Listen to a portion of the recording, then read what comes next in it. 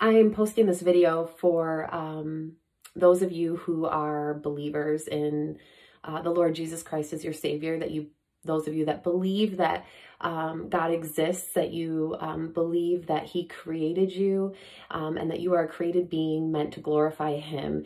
And it's a word that I received from the Lord on January 20th that I feel like is so critical. And so I want to quickly give you a background on where I was at in the Word when He spoke this to me. But I was in 2 Chronicles, and I was looking at the story of King Solomon. King Solomon is the son of David, which many of you, I'm sure, know the story of David and Goliath. And King Solomon built the temple to house the presence of God, which is so incredible. But what's even more incredible is that now, as believers, we get to house the presence of God. We get to encounter Him. We have the mediator, Jesus Christ, who went before us and shed His blood, and through His blood and through His sacrifice, we get to step into the presence of God and no longer need to have a building in order to encounter the Father. But King Solomon builds this building. And what's amazing about it is we see this beautiful act of worship in building the building. But then what we see is that King Solomon, then he kneels down in front of the entire community of Israel, and he lifts his hands toward heaven. And then he says this beautiful prayer. And I would encourage you to open up today to 2 Chronicles 6 and read the prayer and read the prophetic words that he speaks out, because it's amazing.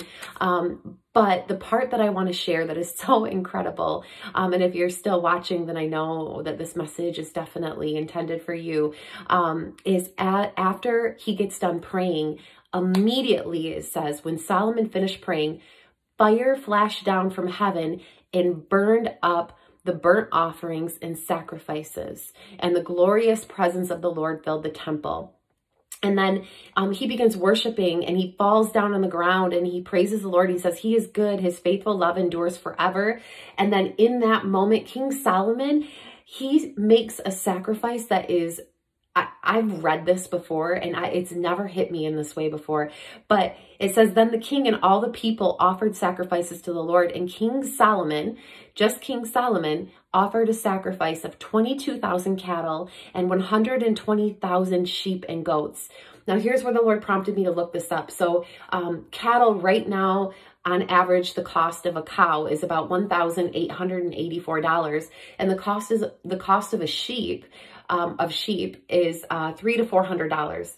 And so the value today of 22,000 cattle is $41,448,000.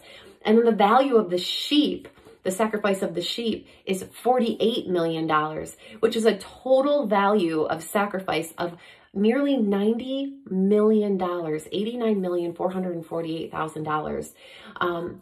I mean, we're looking at almost $100 million that without hesitation, King Solomon threw it on the altar, and it was handed over and surrendered to the Lord, and it was burned up on the altar as a perfect and holy sacrifice to the Father.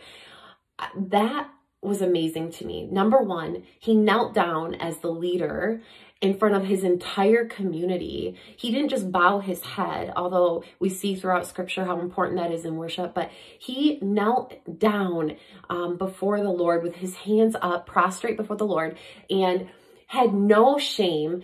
And he was just fully surrendered to the Father as a leader. And then we see this beautiful just act of worship and praise to the Lord, the way he prays. And then he just hands over nearly $100 million in assets to the Father to be given over as a sacrifice. This isn't like I'm going to give something to the needy so I can get a tax deduction. This is a full-blown sacrifice to the Father, everything on the line, handing it over to the Lord.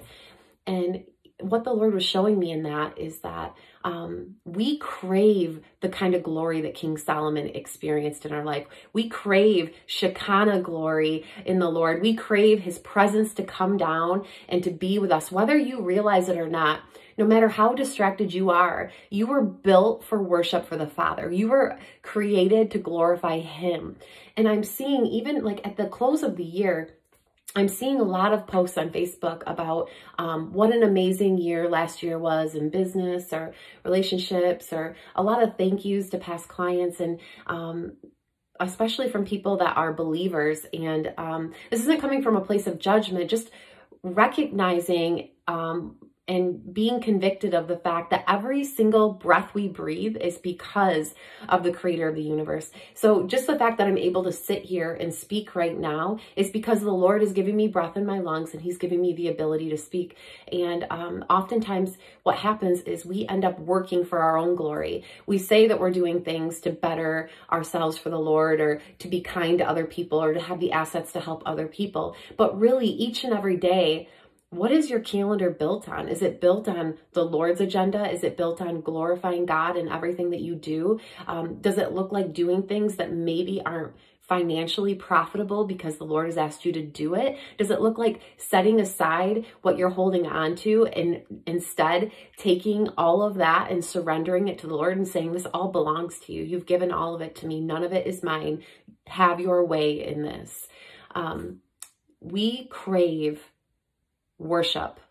We crave worshiping the Lord, but we are distracted by all the things of this world. We are distracted by vanity and career and relationships and kids, all these things that are meant to be good and perfect gifts from the Father, but they easily become distractions, and they easily become something that we place before the Lord. And then things get out of order, and we feel it in our physical body, and we feel it in our mental health.